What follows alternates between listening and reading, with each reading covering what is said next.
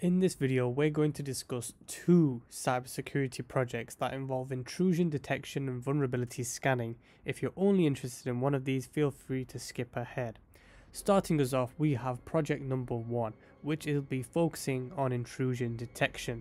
If this is not something you're already familiar with, well, let me tell you why you need to do it. By configuring and using an intrusion detection system, also known as an IDS, you'll learn how to analyze network behavior, interpret alerts, and understand the attacker's tactics. And to do all of this, we're going to use something called Suricata. This will allow you to develop expertise in monitoring network traffic and suspicious activity. So what is Suricata? Well, it's linked down below in the description, so you can easily get to the link, which is what I'm showing you on the screen now. It will take you straight to the GitHub. It's basically an open source network intrusion detection and prevention system that monitors network traffic for suspicious activity and potential threats, all within real time. So what you'll do is you'll begin this project by preparing a local Linux machine or Raspberry Pi, which will serve as the monitoring point for your network traffic.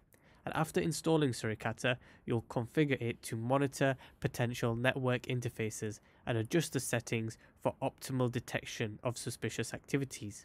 And once it's running, Suricata will start to capture and analyze the network traffic in real time. And it will then start to generate any alerts for any potentially malicious behavior or policy violations. You'll then be able to regularly review these alerts or logs to understand the network patterns, and this will teach you a lot of skills that you'll do as a security analyst on the job.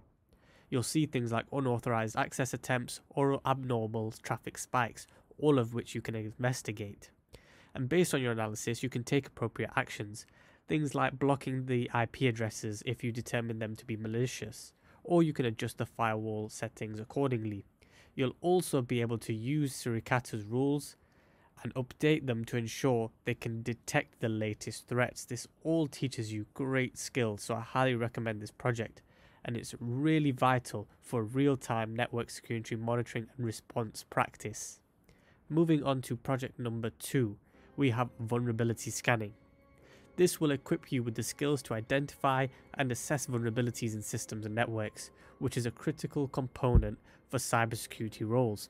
And by learning to set up a vulnerability scanner, which I'll show you shortly, you'll be able to define targets, analyze scan results, and gain actual practical experience in proactive risk management. So what are we going to be using to practice vulnerability scanning? Well, we'll be using OpenVAS, which stands for Open Vulnerability Assessment System. This again will be linked in the description below, and you can visit the GitHub. It's an open source vulnerability scanner that helps organizations or people identify security weaknesses in their systems and or networks. So what will you be doing? Well, you'll start by setting up a local server to host OpenVAS, ensuring that it's up to date and ready for installation. Then after you've installed all the necessary packages, you'll access the OpenVAS web interface, where you can manage scans and configurations. Updating the vulnerability feeds is probably one of the most crucial parts, as it ensures the scanner has the latest information on known vulnerabilities. You'll define specific targets, which can be things like IP addresses or range of devices that you want to assess, and then initiate the vulnerability scans and weaknesses in the systems. So make sure you know what you're targeting and scanning, and you have permission to do so. And once the scans are complete, you'll be able to then analyze the reports, which categorize the vulnerabilities by severity. So you'll get things like low, medium, high, and criticals. And this is very important for prioritization. You don't want to start with the lows, you'll want to start with the criticals. And this will allow you to practice what it's like in the real world working for an organization. And after applying fixes or updates to address the vulnerabilities that you've seen, you'll then schedule regular scans, for example on the 27th of every month, to maintain ongoing security monitoring, making this project essential for proactive risk management. You'll see how they do it in real cases when in the job. Really great talking points for if you're going for an interview and you're talking about experience like this.